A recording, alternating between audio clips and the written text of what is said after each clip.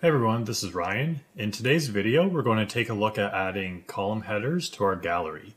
We'll look at three different ways you can add column headers and the aesthetics around them, and perhaps one of these options will work for you. So let's take a look at the first one, which is probably the most basic way to add column headers. If you take a look at the screen here, what we have are labels across the top. We do have some icons for sorting. There's a refresh icon, but essentially what makes this a header is the labels on the top and also having the line break here as well. So using this line break is actually a rectangle. So if you look at the right side here, this is where you'll see I have a rectangle that's sized 1 pixel in height, and then it's very wide. So it's as wide as the gallery here. So that's essentially the break for the header. So it's obvious to the user that this is the header section for your gallery. So one thing I want to show is just how to add that line break here. So what we're going to do is just delete it, and I'll go, and what we will do is we'll add a new rectangle here. And one thing you have to keep in mind is you never add to your gallery, because your header should always reside outside of the gallery. Otherwise, it will repeat underneath. So you'll see that once I add it here, how that rectangle is repeated. So what we want to do is add it above the gallery. And then from here is where you essentially will resize it. So you could just drag it, bring it along here.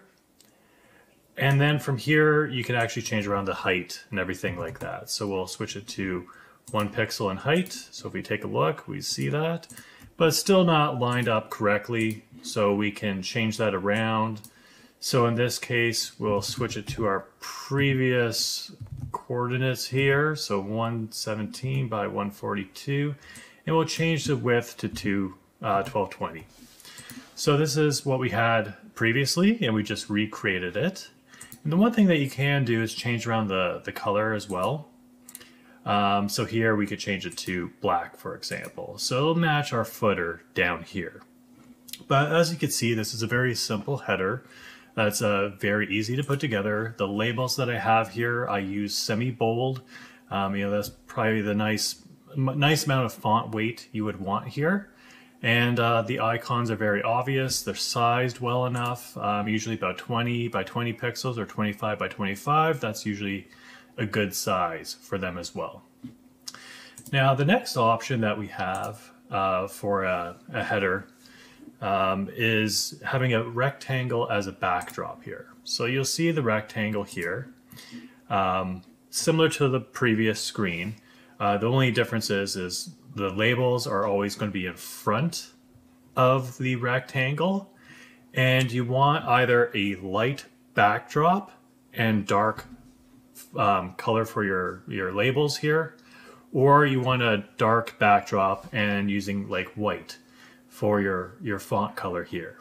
And that's what I've done here. So it's pretty simple. It's a rectangle backdrop, and I put the height of 40, width 1220, and you'll see the X and Y are similar to the previous screen that we had. Now, one thing that I've done here, though, that's a little bit different is I changed the height of my labels to the same height as the backdrop. And the reason why I did this is it's to ensure that it's always in the middle of that backdrop, so it's nice and centered there. And one thing I want to mention as well, if you're putting together your headers, sometimes it's ideal when using currencies is to right align your headers here. Just because, with smaller numbers to larger numbers, if you're dealing with like millions to like a dollar something, it's easier to read it from, right to left, as opposed to left to right. That's one thing I've seen in financial services. It's just easier to read that way. So it's better just to right align all your headers for anything that's currency related.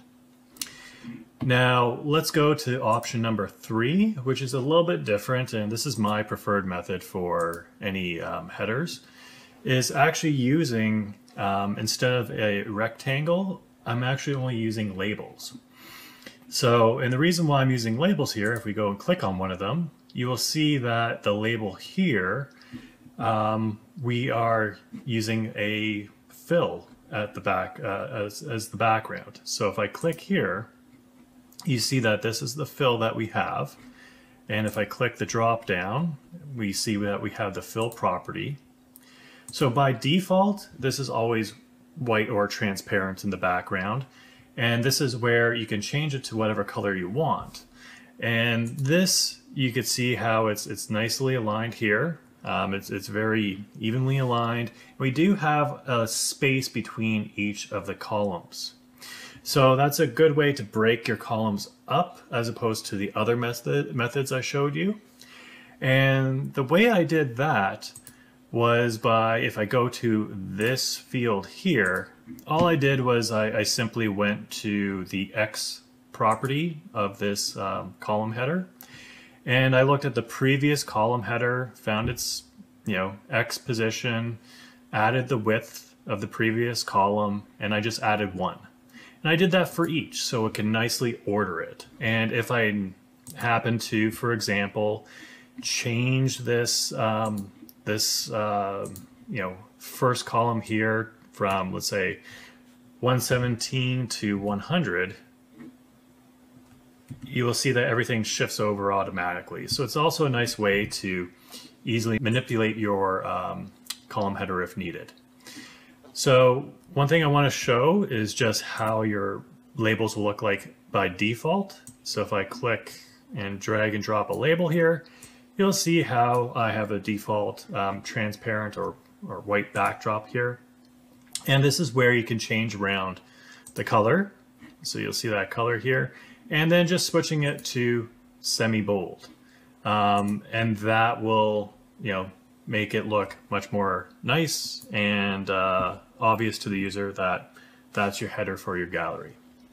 So those are the 3 options that you can use for adding headers to your gallery, and hopefully one of those works for you.